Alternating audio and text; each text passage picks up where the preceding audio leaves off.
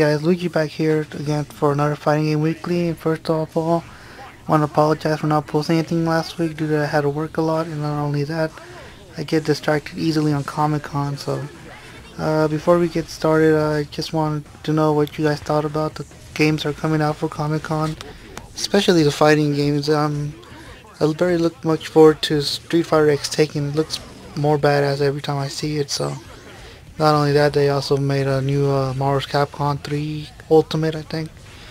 And it looks good. I mean, they brought Strider back, so let's see who else they might bring back too.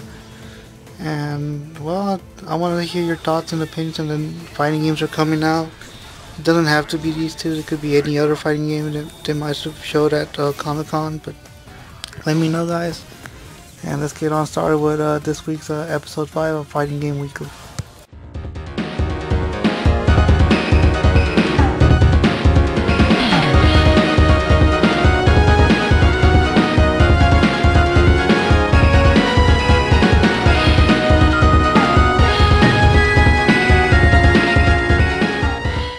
Okay guys, this week's fighting game of the week is none other than Mortal Kombat, the first Mortal Kombat.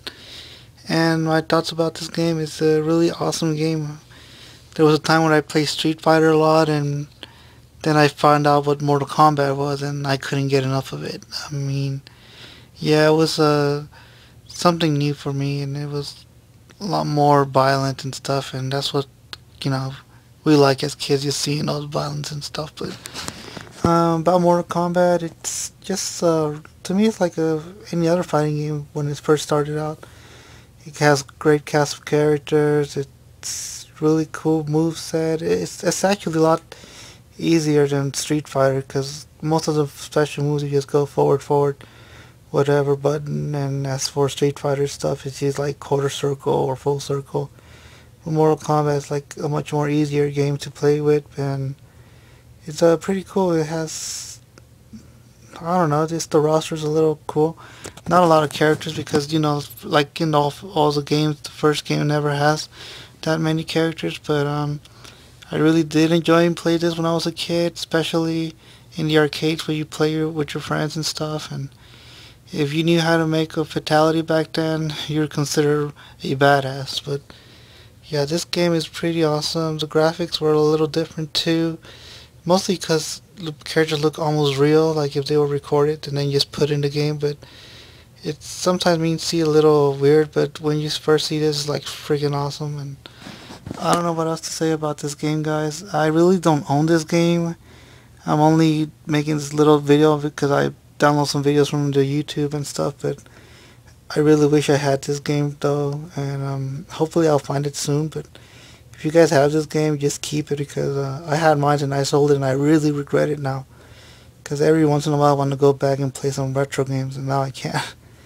But yeah, let me know what you guys think about this game, and you know, this, whatever memories you guys have about this game, because I think it's a pretty good game that started out the Mortal Kombat series. So this is Fighting Game of the Week, and let's move on to part 2 of the segment. Okay guys, this week's fighter of the week will have to be Scorpion from Mortal Kombat. And the reason I chose Scorpion is because he's the most recognizable character in all of Mortal Kombat history. And, well, I believe he's now the main character in most of the Mortal Kombat games. I know they made Liu Kang the main character the first few games that ever came out, but then later on I believe they made Scorpion the main character. He was a fan favorite, and he's much more badass than Liu Kang, of course. Not only that, he's a ninja, and ninjas are, you know, like the most badass people you could ever think about. And I guess what really made him apart from any other ninja is that he's a ninja from hell, which means that he just comes back for revenge and just fights brutally. And I don't know, his moves are pretty awesome, and especially the chain where he says, "Come over here." Come on, guys, who hasn't heard that, man? That's nothing but epicness coming from Scorpion himself. So I think he deserves to be for this week's Fighter of the Week. If you guys agree, don't agree, let me know down below. And we will now move to part 3 of this segment.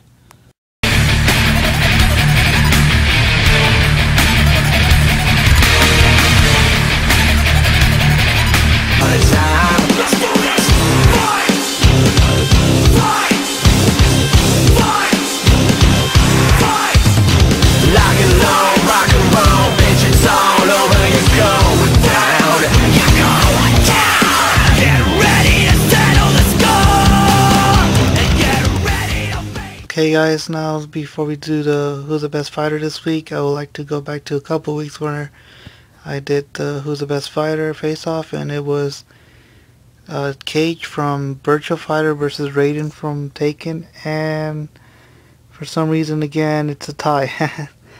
Yeah, it had 2 votes for Raven and 2 votes for Cage, so I'll call this one a tie, and I'll update this later on in future episodes and see who's been winning. If you guys don't vote or haven't voted, just go back and vote. If you don't want to vote, that's fine.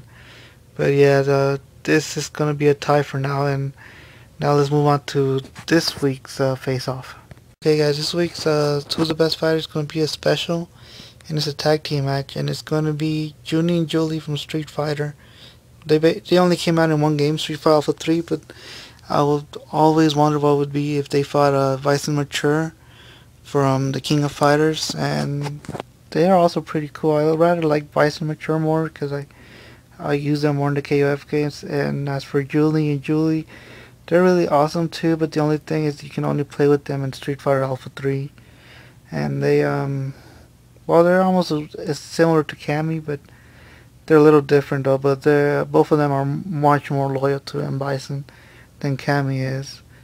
As for Vice and Mature, they're very loyal to Rugal. So not only that, I think there's a story about them when they team up with Iori too. So I don't know, those two are very weird too. But they have almost similar fighting styles.